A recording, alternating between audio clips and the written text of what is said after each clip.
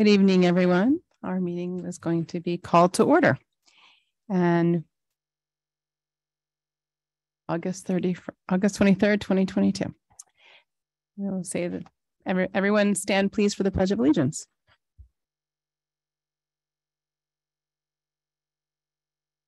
Allegiance to the flag of the United States of America and to the republic for which it stands, one nation, under God, indivisible, with liberty and justice for all.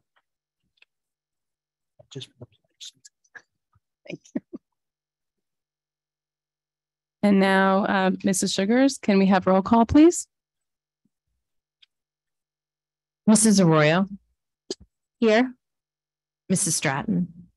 Here. Mrs. Fleischer. Here. Mr. Mayor. Dr. Rood. Here. Ms. Stern. Here. Mrs. Tong. Yeah. Mrs. Winters. Here. Mr. Avadia. Okay, so we just had from our very first meeting, Mrs. Winters, who is now joined our Board of Education, Gina Winters. So we want to recognize that Mrs. Winters was sworn in last Friday. Last Thursday. So we're very excited to have you. And now we have a full 9 board member Board of Education. So welcome, Gina. Mrs. Winters. And Ms. Stern, just to remind folks, so Ms. Stern, I'm sorry, so Ms. Winters is filling the seat that was vacated when Mrs. Friedel stepped down. Ms. Winters will remain in this board seat through the end of December and until the reorganization meeting in January. And then this board seat will be up for election in November as it was originally scheduled for. Thank you, Dr. Malash. So Mrs. Winters, we're excited to have you. And looks like we do not have any presentations tonight. So we will go on to administrative reports. And I'm going to guess that might be Dr. Malash and Dr. Morton with the road forward. It is. Thank you, Ms. Stern. Dr. Morton just had an update with his road forward committee. So we asked him to do just a brief update for the community and for the board about where we are as we prepare for the opening of the academic year. So Dr. Morton, I was thinking as I was getting ready for the board meeting tonight, we're just a year out from when Dr. Morton was delivering these updates at every one of the board meetings and relatively substantial as there was a lot of information coming at us very quickly last summer and how much the discussion has changed as we were here late in August in 2022. So Dr. Morton, it's all you. Absolutely. Thank you so much, Dr. Malash.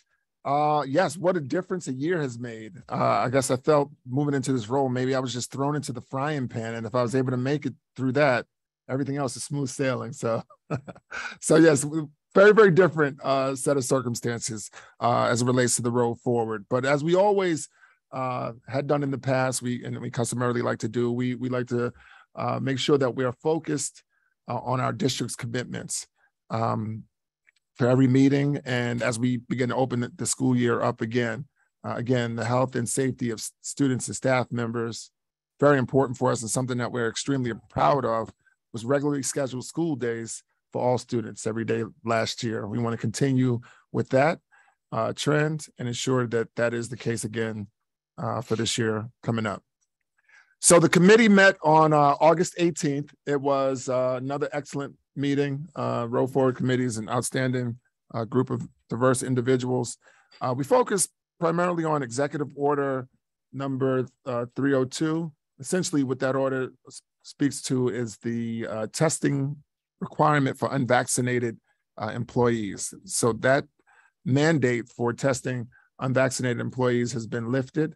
So you'll see that mandatory testing has been relaxed. We also discussed the New Jersey Department of Health's recommendations that were issued on July 6th. And as part of those recommendations, again, I think the big theme is that mitigation protocols that had been in effect in the past have been heavily relaxed. Masking will again be voluntary here for us in district. With that said, we support the choice of individuals to mask or not to mask. We support either one of those decisions. Plan spoke to, just to continue to maximize airflow, ventilation, and outdoor spaces, though proximity requirements are not necessarily being emphasized this year. It's good practice to maintain proper ventilation and airflow. Again, we continue to recommend that individuals get vaccinated. We continue to recommend daily self-screenings. I think, similar to the common cold or the flu or anything, if an individual is sick, they should not be in school around other people where they're contagious.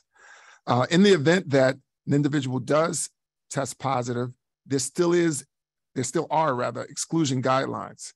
So a positive test with a disclosure, it calls for a 5-day exclusion.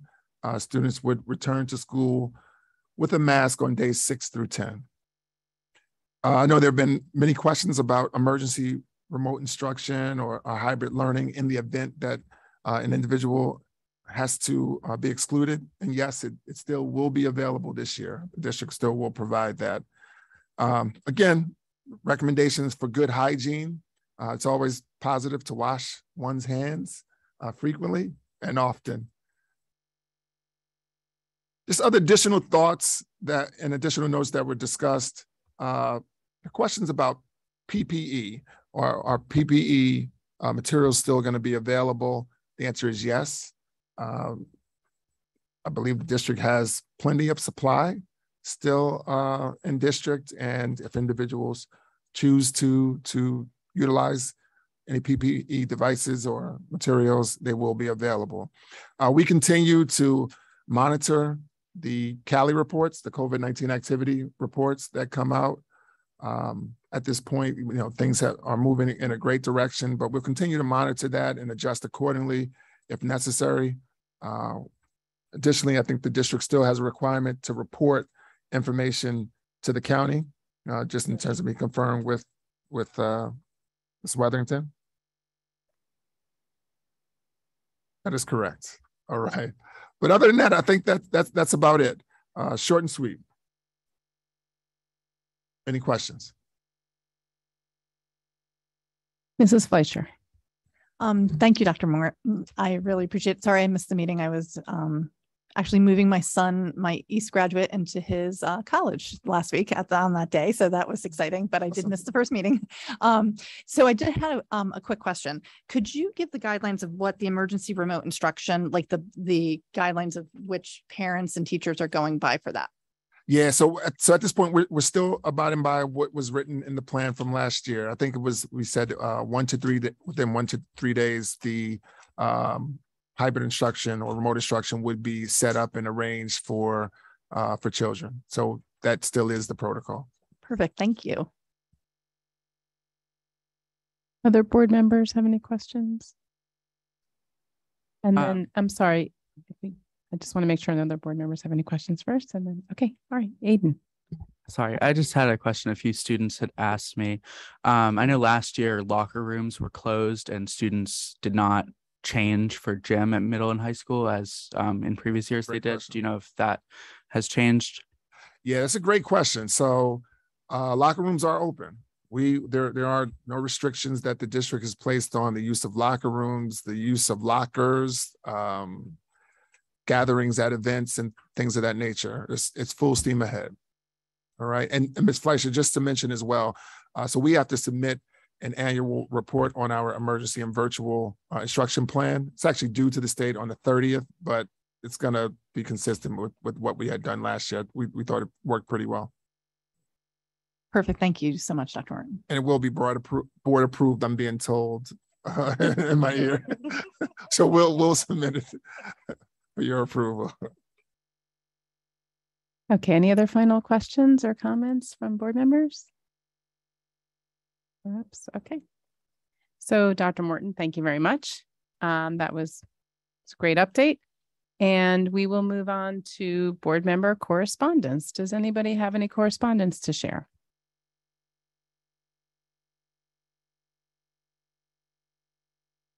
So I have a quick one. I got a chance to be part of the food distribution last week at East last Wednesday.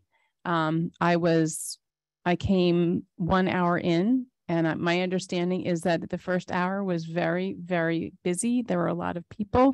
People were waiting for 15 minutes in line, but everything was very well organized, very well coordinated. The line moved fast, and there were delicious strawberries and lots and fruits and vegetables available, and food. And it was for me, it was just a lovely experience. I just can't say how great it was. I mean, the Aramark staff were phenomenal, absolutely knew what they were doing, on their game, keeping me on my game when I was trying to make sure I was helping rather than hurting in volunteering. So it was a great experience. And I understand, Mrs. Winters, I believe you're going to be there next week. And hopefully one of us will be there tomorrow. So that's it.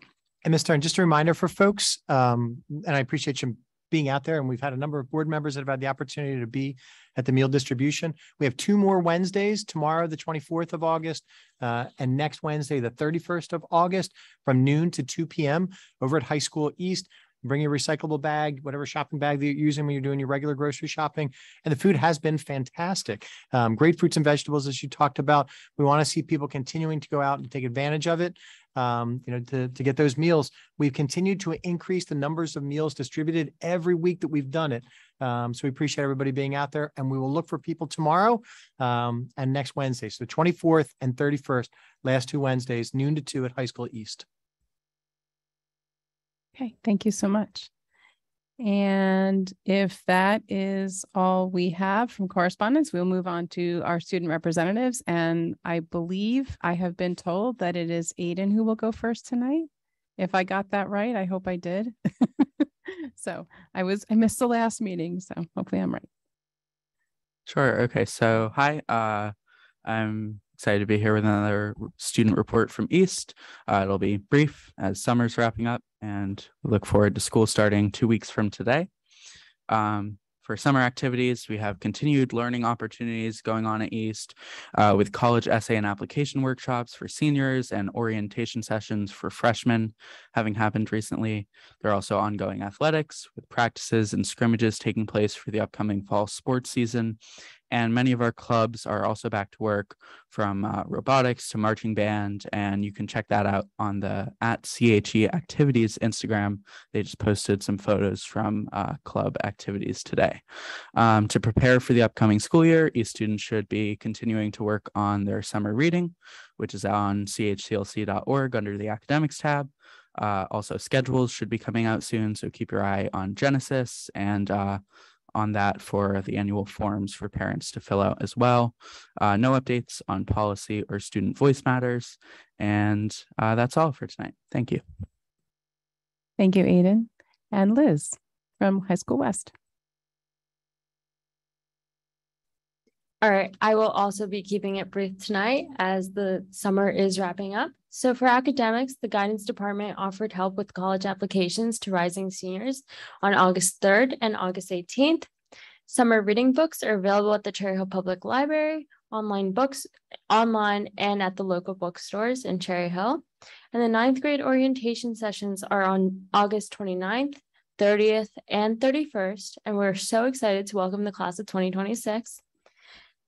In activities, Marching Band held their annual Marching Band camp at West to prepare for the upcoming season, and their first competition is on September 17th, and we wish them good luck.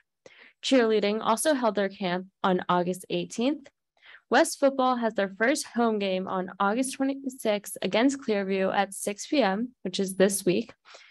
Fall sports registration was due on Monday morning, as each sport began their preseasons.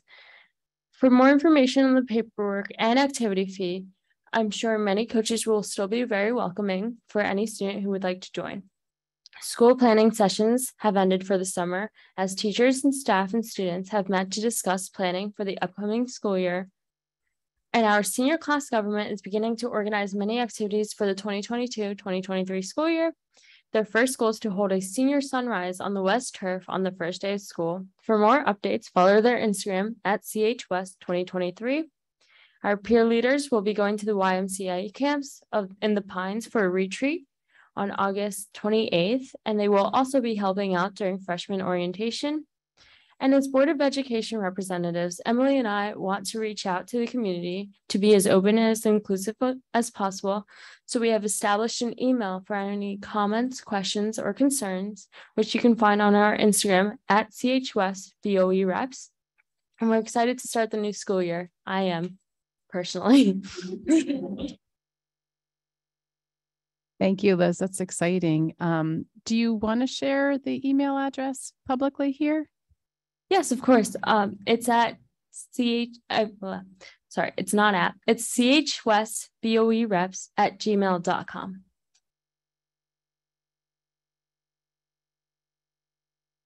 Great, thanks. I just want to write that down. Thank you so much. Okay, that brings us to our first public comment. There will be 2 opportunities for public comment this evening. The first public comment session is for board action items only, which are items 12 through 15.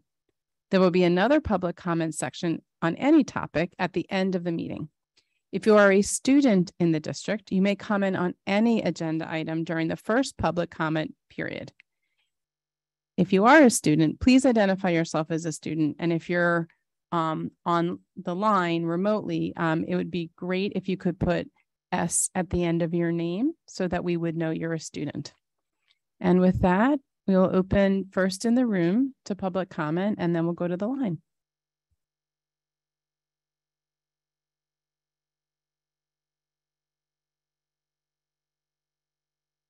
I apologize. I didn't finish reading the rest of my thing. So before you start, I'm sorry. No, you can stay there. I'm sorry. This is my first time running the meeting myself. So everyone's grace, I do appreciate. So if you could please identify the agenda item you're speaking on, state your name and your municipality, and the timer will be up on the screen. And just to remind everybody, we always make the statement that Cherry Hill is a community that values education, and educational topics often bring out a passionate response. The Cherry Hill Board of Education supports a school climate in which our diversity is a source of strength and all are included. Respect is foundational in how we treat you and how you treat each other, and how we support our administration and staff and their essential work. Please join us in practicing the utmost respect for all. Thank you for your patience. Please go ahead. Ann Einhorn, Cherry Hill, New Jersey. Is this on? Okay. Item 15.5, the student advocate at West, the leave of absence from September the 1st through December the 30th. Do we have someone in place to help the kids during that period? And I would like to thank the East Musicians on Call Club donation for their instrument, for their program and their donation for donating instruments to the elementary school students. As a parent of an instrumental school teacher, it's near and dear to my heart. So I really appreciate what these students have done for the elementary students. Thank you. Thank you. And we have one hand up on the line. If you could please state your name, your municipality, and the agenda item you're speaking on tonight. My name is Jeff Potowitz, and I'm talking about 13.7. Approval of readopting curriculum, adopt and approve to align with New Jersey learning standards. I am specifically speaking to the addition dated June 2020 to the New Jersey Learning Standards Comprehensive Health and Physical Evaluation under performance expected by the end of grade 5, 2.1.5 SS Pound 3. Demonstrate ways to promote dignity and respect for all people. Parentheses, there are about 8 different groups, and a term included in this is differing ability. Note, the term individuals with disabilities is not included by our state. In an article entitled 4 Disability Euphemisms That Need to Bite the Dust, both differently abled and special needs are mentioned. Arizona State University is the home of the National Center on Disability and Journalism. Its Disability Language Style Guide, last revived August of 2021, discusses many terms. As to the term special needs, it states the word special in relationship to those with disabilities is now widely considered offensive because it euphemistically stigmatized that which is different. The feeling from ASU, Arizona State University, about the term differently abled is similar and equally offensive. So, school board, because it may be too difficult to make a substitution, please add an addendum to 2.1.5 SS pound 3, adding individuals with disabilities to the parentheses. I suggest that the school board and or administrators write a letter to the state rejecting the state's use of offensive terminology. Okay? This terminology that's this terminology that in effect weakens and undermines the civil rights of those with disabilities. Is that the motive of using the terminology? Because that terminology, if it refers to students with disabilities, is offensive. And please do something about it. Is that it? Did you all hear me, I hope? Yes, we heard you, Dr. Podowitz. Thank you so much. You have 15 seconds left if you would like to use them. No, I kind of said it. Thank you very much. Thank you for calling in. Appreciate it. Okay, we go back to the room for any additional comments for first public comment. Okay, looks like we don't have any more public comments on the line, so we will close first public comment and move on to Dr. Malash for superintendent's comments. Thank you, Ms. Stern. So we are just a little less now than 2 weeks away from the first day of school. In fact, 13 days before we will wake up and be ready for the first day, September the 6th, which is incredibly exciting. We are very excited in district. We've spent the last 2 days with all of the administrators here at the Lewis Administration Building, doing some training, spending some time getting ready for the academic year, talking about programs and opportunities and what's taking place within our schools.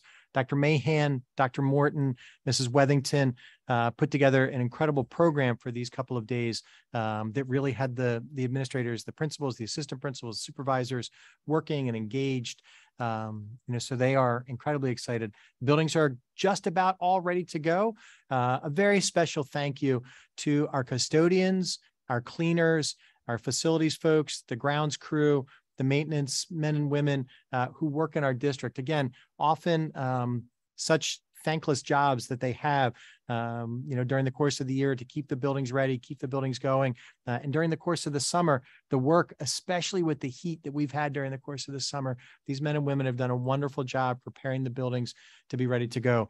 Often they are understaffed as we are continuing to look for additional cleaners and custodians to apply. So we want people to reach out and apply for the positions, but they do such a wonderful job. So we're incredibly thankful for them. So please make sure as school's open and you see the cleaners, you see the custodians in the building, you see our maintenance guys or see the grounds crew, to thank them for the work they've done to keep the Cherry Hill schools ready to welcome back our staff members and our students. Very excited because we will be starting our new staff orientation tomorrow. We spend 4 days in new staff orientation. So it's on the 24th and 25th and then 29th and 30th. They are 4 really full days for all of our staff members. We are welcoming into the district about 70 new staff members that we've hired this summer who are joining us. We have a number of staff members who were hired at some point after September 1st of 2021 who will also be joining us for the training. And Miss Adrian, did you tell us is it about 100 people or so? just under 100 people that we'll be welcoming tomorrow morning. Ms. Stern will be joining us tomorrow morning to do a welcome on behalf of the board and the community. And I'm always very excited to see the cohort of new staff members and to spend some time with them as we talk about the why that they got into education, whether they are brand new college graduates or whether they are coming to Cherry Hill from another district or another career. So very exciting times. Many of our schools are holding open houses and welcoming programs for students who are transitioning, whether it's kindergartners or sixth graders or ninth graders, new students and new families to the district. There's been a number of nights that have taken place at our elementary schools. There are a couple that are going on tonight. I know one at Beck and one at Malberg at the Early Childhood Center. We appreciate everybody that has the opportunity to get out and to see the principals and to see the buildings. That excitement just will continue to rise until the 6th. So let's hope for good weather on Tuesday, September the 6th. As Liz said to the students, make sure you're finishing up your summer reading. Pick a book that you want to read. And if you finished your summer reading, don't hesitate to grab another book between now and the opening of school. Get that brain primed so you're ready for getting back into the routine. I will look forward to seeing everybody as we come back in our next board meeting and reporting on that first day of school. So have a good next couple of weeks. Thank you, Dr. Malash. It's nice to hear your enthusiasm and ours. I'm not sure that every single student shares the enthusiasm you and Liz do, and Eden. I'm not sure my kids share the same enthusiasm. Definitely working on the summer reading, though, that's for sure. Okay, so we're going to move on to our action agenda, and we will start with curriculum and instruction. And Mrs. Arroyo, could you please move the C&I agenda? Yes, the superintendent recommends, and I move the following. 13.1, approval of attendance at conference and workshops for 2022-23 school year. 13.2, approval of out-of-district student placement for 2022-2023 school year. 13.3, approval of out-of-service contract with NJ Commission for the Blind and Visually Impaired for the 22-23 school year. 13.4, approval of service agreement between the board and Epic Health Services, Avena Healthcare for 2022-23 school year. 13.5, approval of agreements for the 2022-23 school year. 13.6, approval resolution, educational services. 13.7, approval of readopting curriculum. 13.8, approval of standard orders and protocols. 13.9, approval of the fiscal impact of the professional development plan. May I have a second? Any questions? Okay. Ms. Sugars?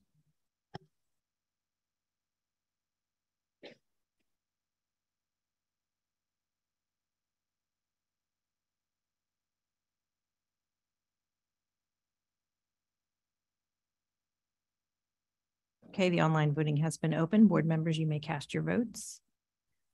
Ms. Sugars, I need to Oh, manually she has to abstain vote from so I can log in, but Mhm. yes for all. Okay. Ms. Sugars, I'll be abstaining from all of these because I was not on the board when they were discussed.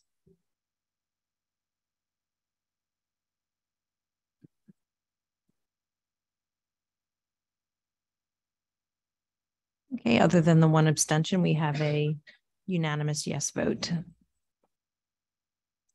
Okay, and we'll move on to business and facilities, and I will move that agenda. The superintendent recommends, and I move the following. 14.1, approval of minutes for July 12th, 2022 special action meeting. 14.2, approval of minutes, special meeting board retreat executive sessions dated July 20th, 2022.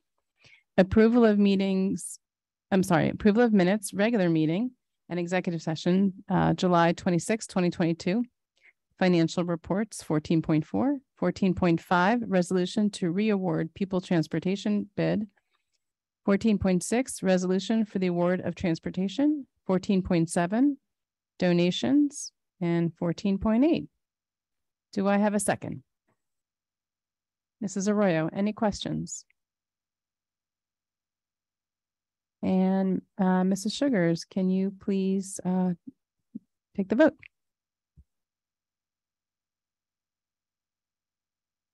Online voting is open. Board members, you may cast your votes.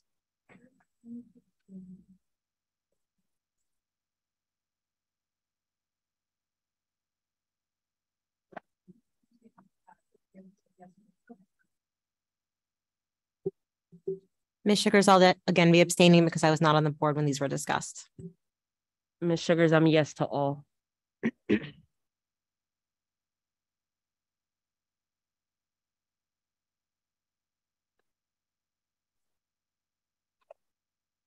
Other than the two abstentions, we have a unanimous yes vote.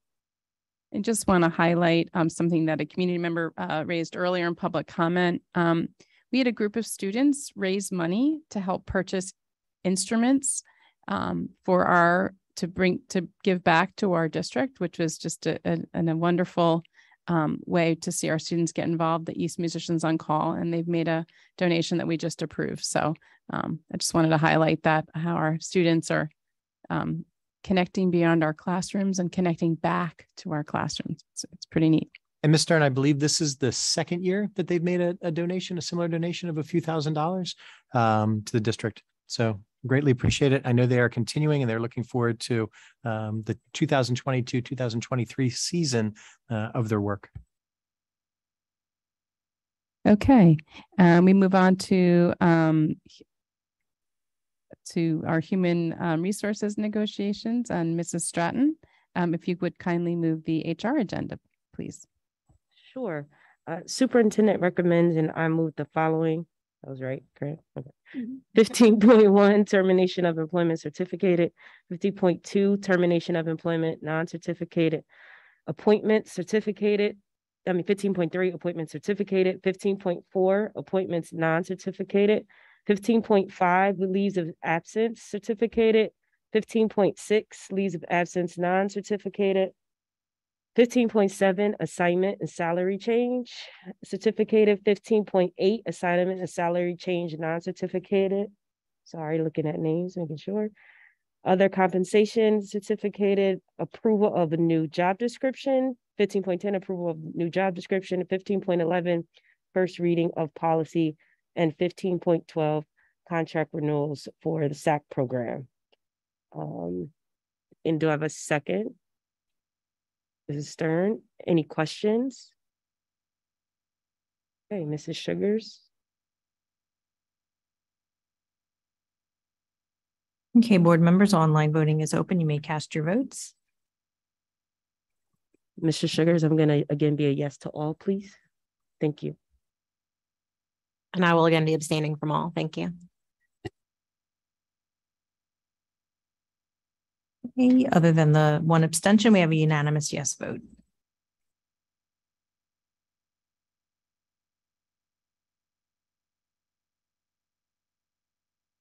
Mrs. Sugars, I do want to apologize, but I think in getting caught up and trying to make sure I'm on track with the whole meeting, I neglected to abstain from 13.5, just to avoid a conflict of interest. So if you could please make a note of that. Thank you. And Dr. Malash would like to make a comment. I do. Thank you, Ms. Stern. I just want to point out in the termination of employment of 15.2, a retirement that's listed in there. Mrs. Arlene Tiedekin will be retiring at the end of December, beginning of January. Mrs. Tiedekin is the registrar for us at the high school level, a position that she has held for many years and has been a vital central piece in the construction of schedules and the building of schedules, getting information together as we went from a traditional schedule to the transition into the new schedule back in 2012, changes in schedules and how things are done. She's been a very important part of what's gone on at all three of our high school programs during her time here, and she will certainly be missed. Thank you, Dr. Malash. Okay, we're going to move on to policy and legislation. And Mrs. Fleischer, would you please move the P&L agenda? Thank you, Mrs. Stern. The superintendent recommends, and I move the following: 16.1, first reading of policies. Bylaw 0163, quorum. P1511, Board of Education website accessibility. P2415, Every Student Succeeds Act. P3270, professional responsibilities. P5722. Then also 16.2, the second reading of policies. Bylaw 0145, board member resignation and removal. Bylaw 0155.1, board member participation at board meetings using electronic device. P3161, examination for cause, teaching staff. P3261, dress and grooming teaching staff. P4161, examination for cause support staff. P4261, dress and grooming support staff. P5111.2, open enrollment. P5512, harassment, intimidation, and bullying. P7410, maintenance and repair. P8110, attendance areas. P8420, emergency and crisis situations. P9320. And also 16.3, approval of the 2023-24 school calendar. 16.4, approval of the 2024-25 school calendar. Do I have a second? Ms. Arroyo? Any questions? Seeing none, Mrs. Sugars, will you please open the voting? Okay, board members, online voting is open. You may cast your votes. Mrs. Sugars, I'm a yes to all, please. And I'll be abstaining from all. Thank you. Okay, other than the one abstention, we have a unanimous yes vote.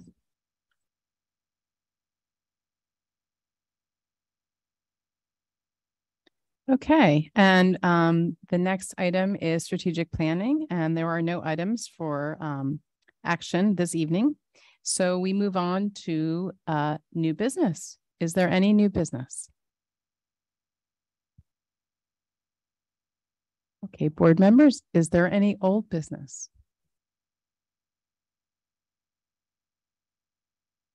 Okay. We will move on to second public comment.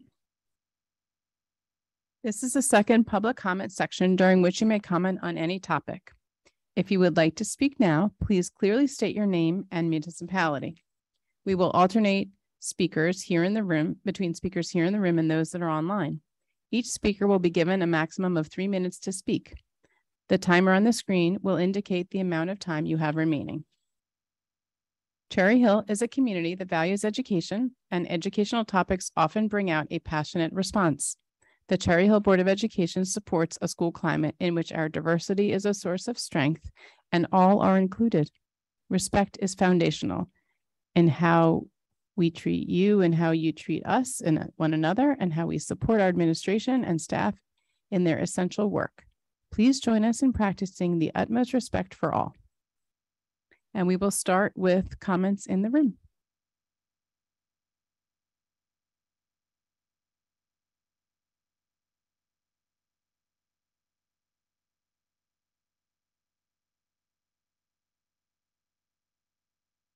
Rick Short, hello.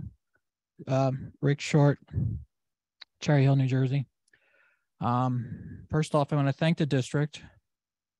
Well, I want to thank Mr. Avadia for replying to my email today, and I want to just read it directly what he said. I challenged the district on whether we were paying the vestibules at Beckman and Barton twice. And this is exactly what Mr. Avadia wrote. The monies for the Beck and Man Barton projects were budgeted to be projects were never pursued.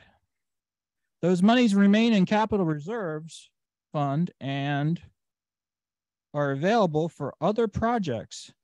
The determination was made to have the main entrance enhancements included in the scope work and part of the bond referendum. So basically, the way I interpret this is that we've been double billed for the same thing. That's what I've been saying. So you're basically paying twice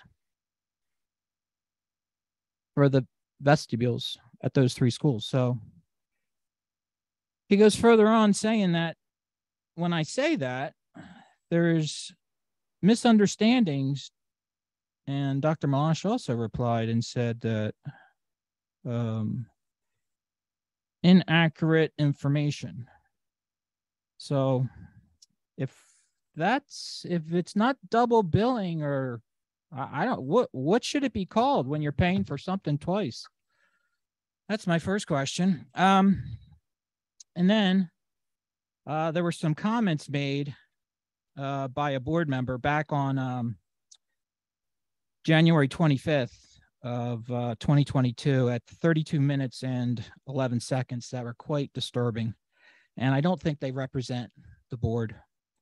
When you say things like there's too many this race or too many of that race, it's just degrading. And you know, what do I say all the time? I say all the time that you guys live in this fantasy land here in Cherry Hill. There's no education. It's just 24/7 group identity theater. It continues on.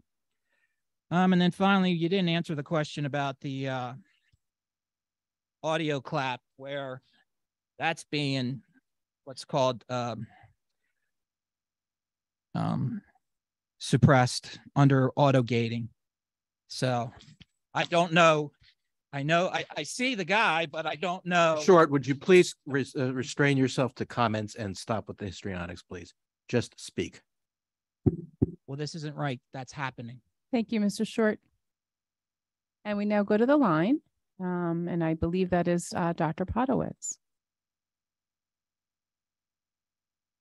My name is Jeff Podowitz. I live in Cherry Hill, New Jersey. School board administrators, were you aware that one of the leading districts for S2 changes in SFRA was the Kingsway Regional School District in Gloucester County?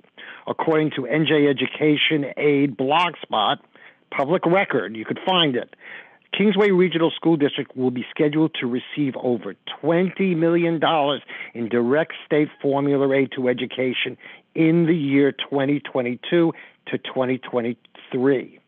Their enrollment is 2,664 students. That's projected. If we in Cherry Hill receive the same per pupil dollars Kingsway will be getting, we would receive approximately $80 million in direct state SFRA formula aid next year. Please refer to SFRA district profile, Education Law Center. You'll see that when it comes to ELL percentage and free and reduced lunch percentage, we are higher. Our community moving forward will still be cheated by the S2 version of SFRA district state formula aid to education. Our administration has found a method of alternative funding. We would have to agree to a debt whose principal and interest would total over $550 million. That alone could be community-crushing debt for a 20-year period. However, if you read the Cherry Hill Sun article entitled Cherry Hill Public School District to hold $363 million bond referendum, August 5th, 2022, the article states if the bond passes, work would begin at the earliest next June, I guess that makes sense, and continue for a few years. The goal would be to get into a roughly 10-year cycle for maintenance referendum. So our leaderships could continually go to the state's legal debt limit, renewing portions of the debt approximately every 10 years. It would just continue on. Again, if we got, they're getting the equivalent of $80 million when we're only getting 30. I mean, that's what we deserve.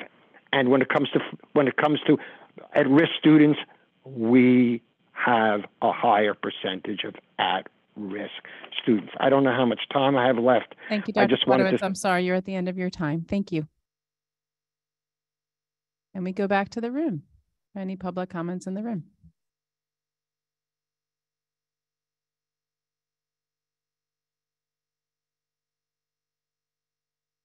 Hi.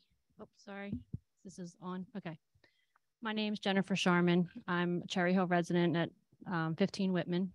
I have a senior this year, a coming senior. He's my last one to be graduating out of 4. So I have, a lot of invested into the school district over the years. Sorry, I will try to speak up louder. I have been talking to a lot of parents around the Cherry Hill area, and I am speaking on their behalf as well as my own regarding the bond that's coming up. There's a lot of parents out there who are very concerned about how this is going to affect their bottom dollar. I understand that the schools need improvement, but you're doing it during a recession and people are having difficulties buying gas, buying food, paying for bills, paying for school supplies, paying for everything that's needed to take care of their children. And there's a lot of people in this community who are not as well off, who, you know, are struggling day by day, and they do not feel that their voice is being heard, and that they would really like this bond to be canceled and redecided on at a later date. And they also feel as though this October 6th election for it is sneaky. They feel that you guys are doing it so that most people don't even know that it's coming up, and they feel that you're trying to be underhanded, and that is going to completely lessen your value as a school district. I just wanted to say that. Lastly, based on the comments that I've heard before too, I just want to say this. Anyone who only sees people by the color of their skin is just, it's just degrading. It's racism. It's just not okay. We are human beings. We all have 2 arms, 2 legs. We have red blood in our veins, and we just need to focus on that. Stop looking at the color of people's skin. Thank you. Thank you. And now we'll go to the line to Jessica Fingerman.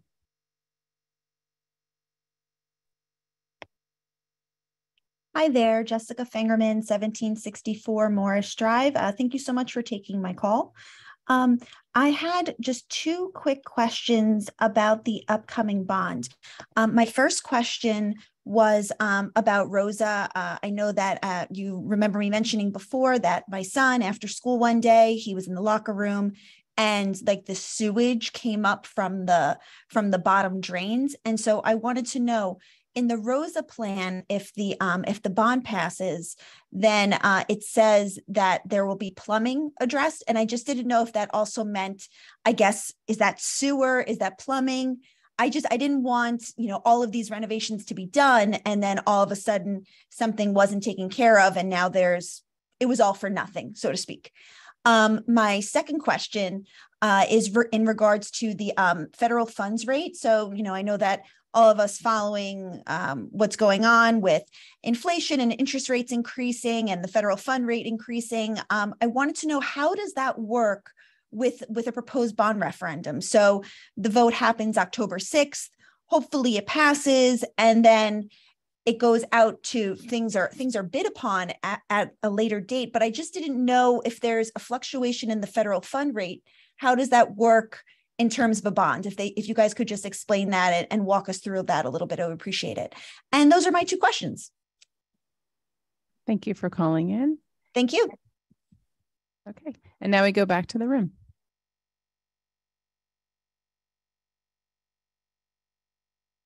Okay.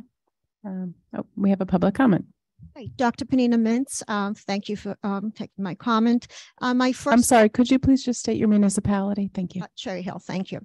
My first question is to the Board of Education. If you're aware, and I don't know, you may or may not be aware that the NGEA, that's the teachers union, came up with an attack ad. I believe it's on YouTube. You can find it on parents, calling parents extremists.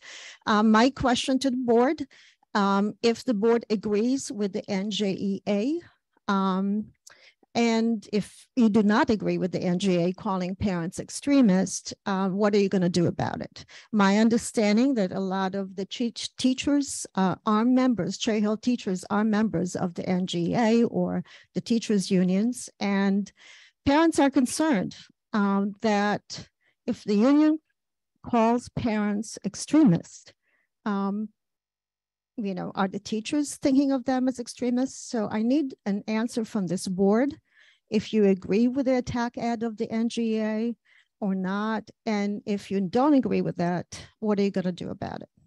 Second question, NGA again came out with a summer program for teachers. It's a training program. And that training program was conducted by the Institute for Radical Pedagogy.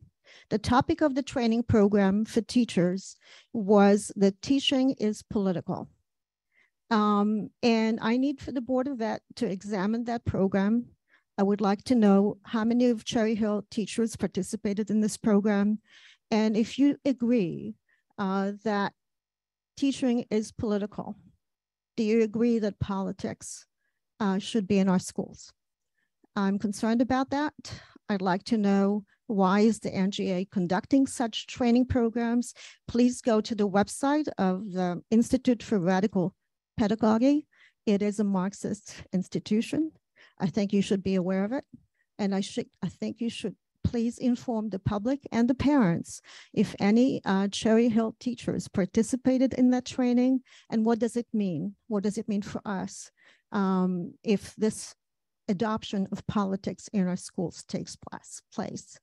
Next question is regarding the comprehensive sexuality education. I'd like the board to take a position to ban it. I don't think any sexual content or political content should be part of our schools. Thank you very much.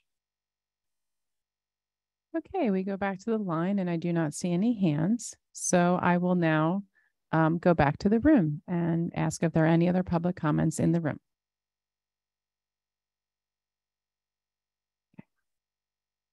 Thank you, Mark. Ann Einhorn, Cherry Hill, New Jersey. The New Jersey Schools Development Authority supposedly has money. I do not know how that, if at all, it will affect us. So at some point, I hope we can have a report from BNF if there's any validity to that regarding Cherry Hill. So last Thursday, August the 18th, there was a rally at Croft Farm. And I was a member of a group called Cherry Hill Collaborative, which is a grassroots organization to fight, number one, misinformation, particularly regarding the health curriculum that is currently being written. So it's very interesting that the number one brochure was sponsored by a group called Garden State Families, whose motto or mission is to protect, promote faith and culture and public policy as held by the traditional Christian worldwide. What's also interesting is the speakers that night were a congressional candidate for the 1st District, who previously was a Republican, is now running as an independent, a school board member candidate from Voorhees, a school board member candidate from Medford. We were there to provide accurate information. I would like everyone in this room to know in a public forum that we did not harass or intimidate the other group that was speaking that night. It's been an ongoing situation for some time. There's attack upon attack upon attack.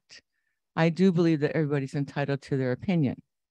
But when there is misinformation regarding our school district from outsiders who do not live here, I cannot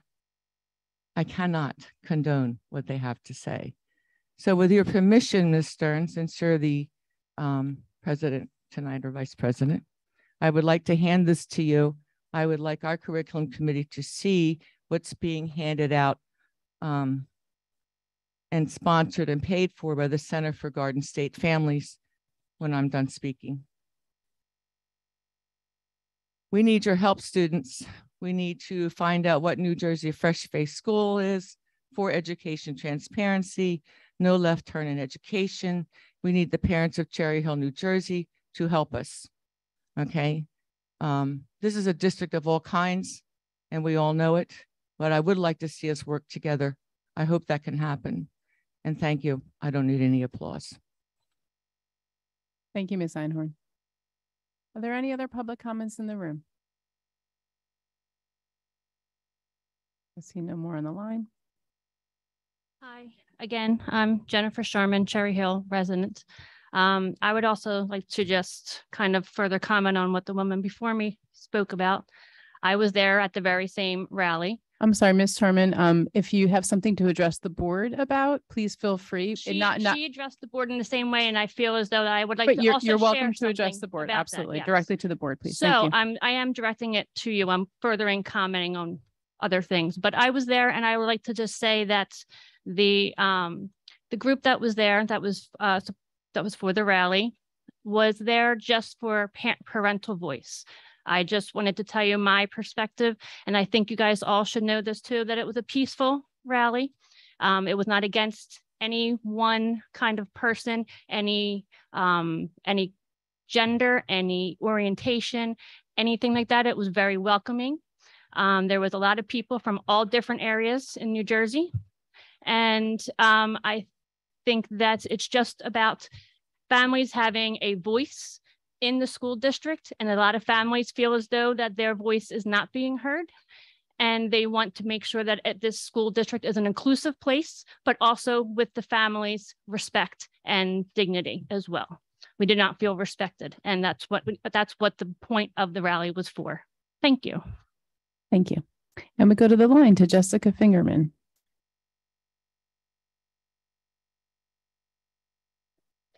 Hello again. Hope you guys are all doing well.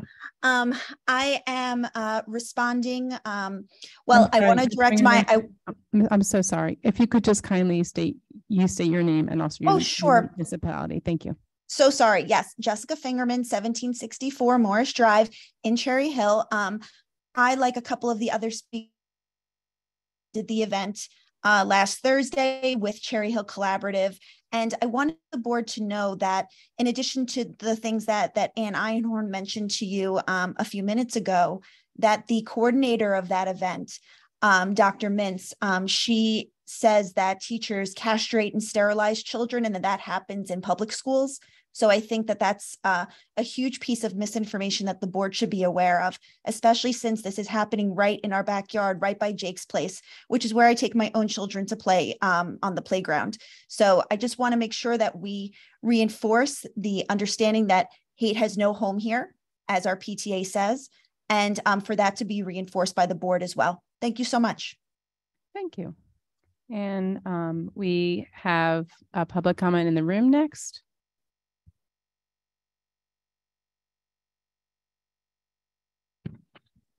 Okay, so I'm going to need you, I'm sorry, Dr. Mintz, I'm going to need you to wait, please, because you've already had one turn. So we'll let anyone who hasn't had a turn yet have a turn.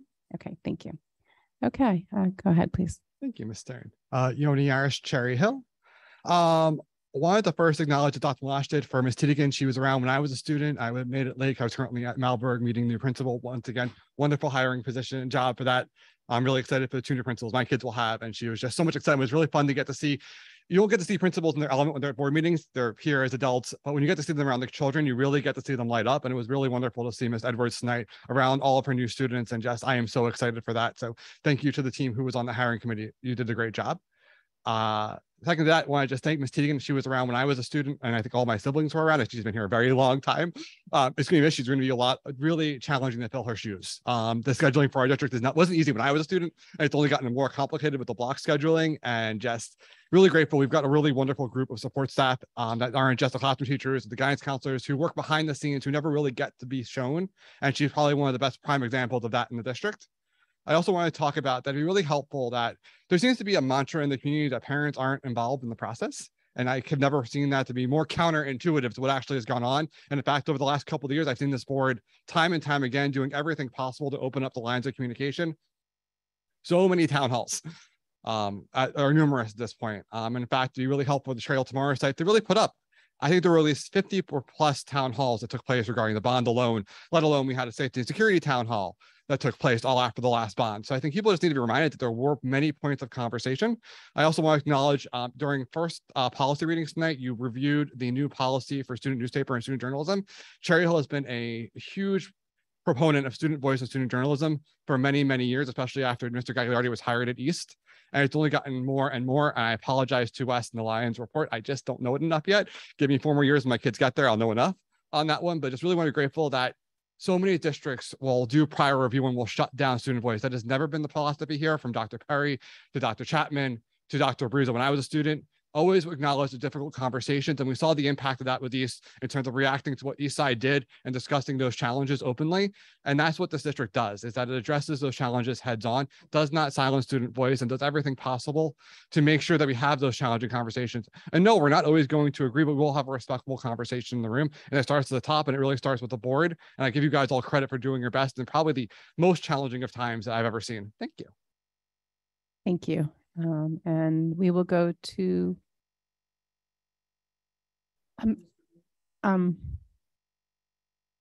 sure, go ahead, Dr. Reed.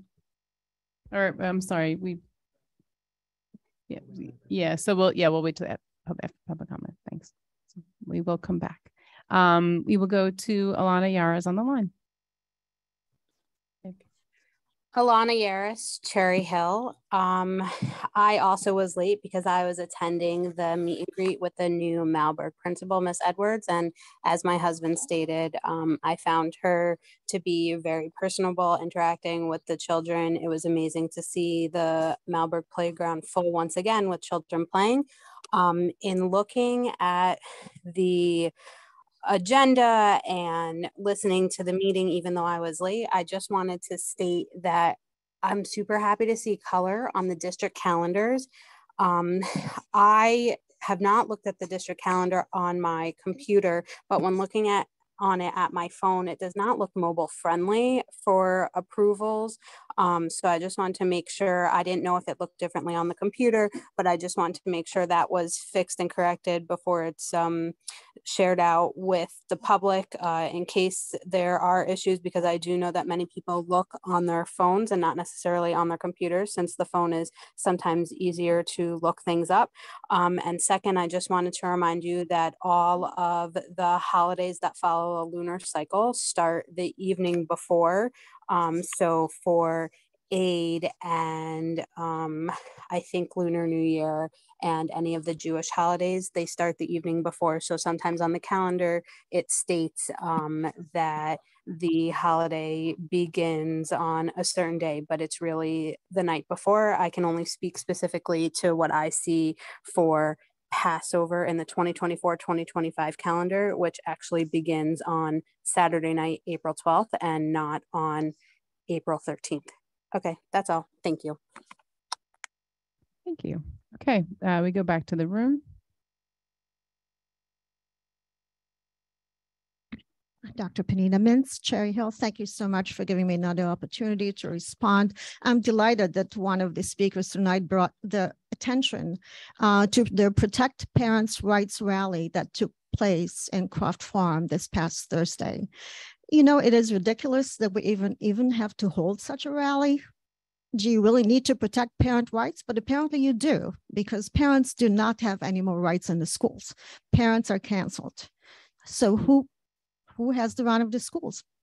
The NGA, your DOE, other nonprofits that have political agendas, but parents don't have a say. And we did have a Protect Parents' Rights rally specifically to inform parents about the upcoming comprehensive sexual education. And I would be absolutely happy to give you, and Dr. Malash has it, but I'll be able to drop off for each one of you. And all that it is, it's the DOE sexual curriculum standards. And it's highlighted in yellow, each and every topic here that parents should be concerned about. And I will try to have you understand that that curriculum does not mention parents anymore. There's no more the word parents. Parents are eliminated and they're replaced by family members. Family members category is including parents and caregivers, okay? So there's no more parents, okay? They're referring to them as family members at this point. So they canceled parents. Moreover, they replaced, and they are now, the NJ State New Jersey Sex Ed Guidelines describe school staff as trusted adults with whom your children can discuss gender identity, sexual behavior, mental health issues, personal, political, and other confidential family matters that are the parent's sole authority.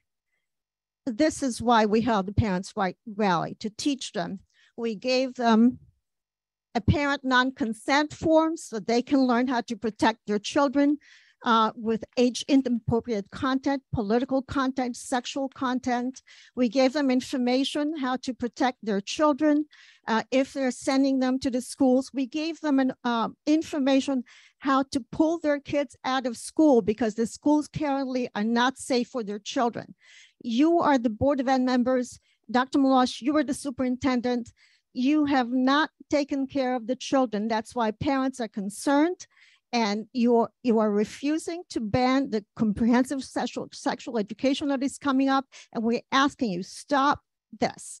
Please protect the children. Okay, and we'll go to the line with, I believe it's Dr. Podowitz again. And if you could kindly identify yourself and your municipality. Thank you.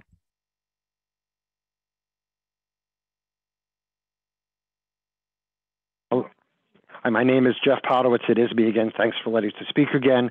I'm going to bring up something I brought up in the last meeting, but a different article. This article was written in 2021, June 11th, and it's entitled, "I Am Not Ashamed. Disability Advocates Experts Implore You to Stop Saying Special Needs." It was in USA Today. It says, "Most experts and advocates vehemently oppose the term special needs and believe we need to eliminate it from our vernacular." This article also mentions an article that I mentioned in the last meeting, all right, and where Dr. Morton Gernsbacher was the lead author, and it was published in 2016, Cognitive Research, Principles and Implications, a very scholarly article that special needs should be removed from our vernacular, that term. Instead, what we got was, all right, special needs in parentheses, IEPs, 504s, and ELL. Well, ELL doesn't automatically make you special needs, period. It doesn't. The ELL category does not belong there. In fact, it is derogatory to say that because for 504, children with 504 and IEPs, it is derogatory to use that term also. Disabilities is okay to use that term. This article has other names. Dr. Gernsbacher's article has another names, but you just went right through it, and you think that's fine. I'm surprised that the organization that did your survey thought it was fine for you to use the term special needs. It is not a proper term, just like the term that I mentioned the last meeting. So you could reread that article by Dr. Gernsbacher, you could read this article, and you remove that term from the Cherry Hill School District's vernacular. It's not me. I'm reading you these articles, and I read you I talked about a scholarly article last time. Okay? Again, and take out ELL from special needs, unless you all believe ELL students are, quote, special needs. Really, children with IEPs and 504s are not either. Typically, they're students with disabilities. Anyway, thank you very much for letting me talk again. Bye. Okay, and we go back to the room. Rick Short, 1002 Chelton Parkway. To continue on with the sex ed discussion tonight. I don't know, not many people in their right mind would possibly believe between a 5-year-old and a 7-year-old. You have to be kidding me. This is in section 2.12, whatever it is. It's there. It's under the recommendations. This is for a 5-year-old. Now, 5-year-old should just learn, a 7-year-old should just learn how to add twice, maybe, possibly. Let me read this to you. This is wonderful. Discuss the range of ways people express their gender and how role stereotypes may limit behavior. Are you kidding me? For a 5 to 7-year-old to understand this? This is just craziness. Like, I've called it before. Remember good old Crazy Eddie from back in the 90s? Crazy Eddie. This is like crazy, and people have to start calling it crazy because it is crazy to expect a 5 to 7-year-old to understand something like this. They are supposed to be able to add at 7 years old, add and subtract in one line, not understand gender theories. It's insane. And it keeps going, and it's got to stop somewhere. Okay, looks like we have nobody else on the line, so we will close public comment and move on to superintendent comments.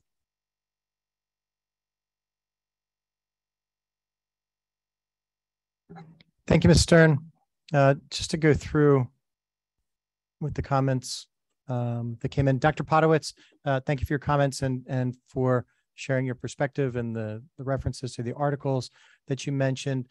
Ms. Mallory will be bringing up the topic with the CPAG, with the Special Ed Parent Advisory Group. She will engage in conversation with what you brought up and your concerns. In terms of the new health curriculum, so we have not yet adopted the new health curriculum. There will be an update. There was an update at the beginning of this month at the CNI curriculum meeting. We take the standards that are presented. We have a team of experts and the professionals who are charged with the instruction and what goes on, in schools, to then interpret the standards, prepare them in lessons, prepare them into curricula.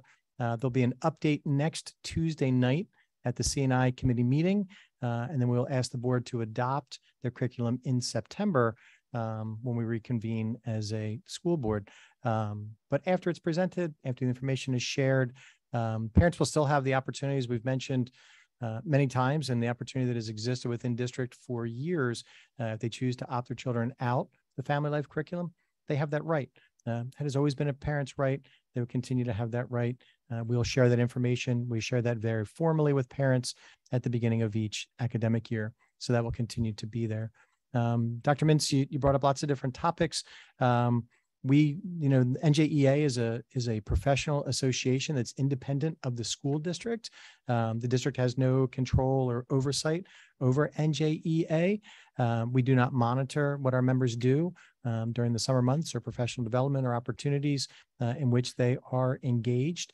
That's a question and a conversation, honestly, that you should probably take up with somebody else other than the school board. That's not within the area that the school board has responsibility or within their purview of control.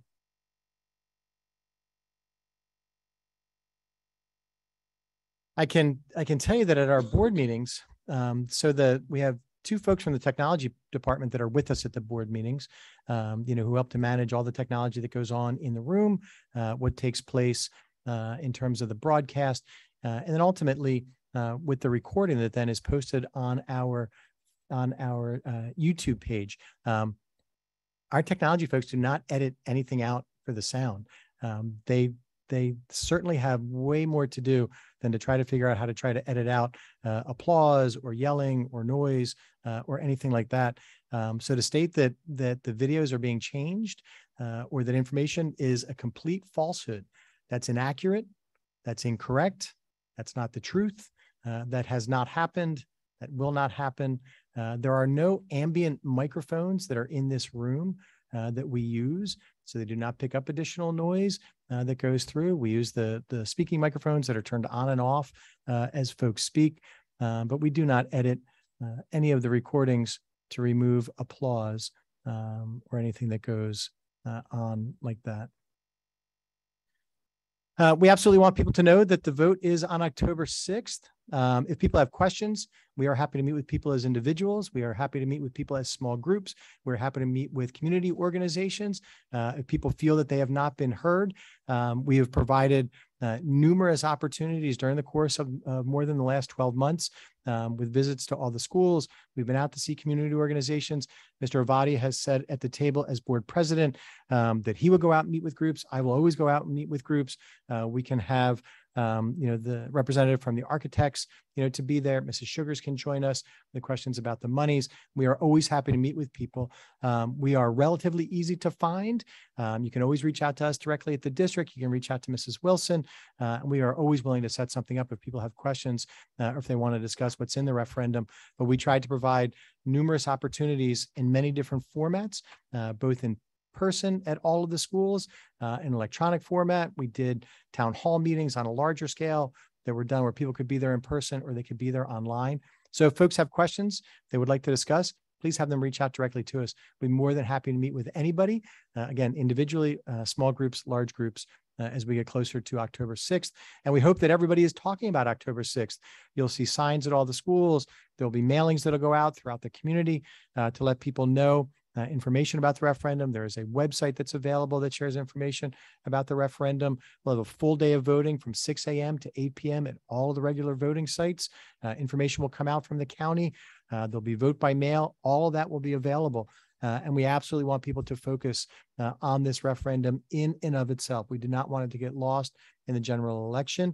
We believe that it's that important to our school district, to our community. It's a once in a generation opportunity to be able to make a difference. We want folks to be as informed as they possibly can be with what's taking place with it. In terms of, there was a question or a statement that was brought up about work being done in the front of schools, or about work being billed twice, spending money twice. And it's just as straightforward. And I did write back and say that it was inaccurate. It was a falsehood with what you put out. Yes, money was budgeted a couple of years ago for work to be done.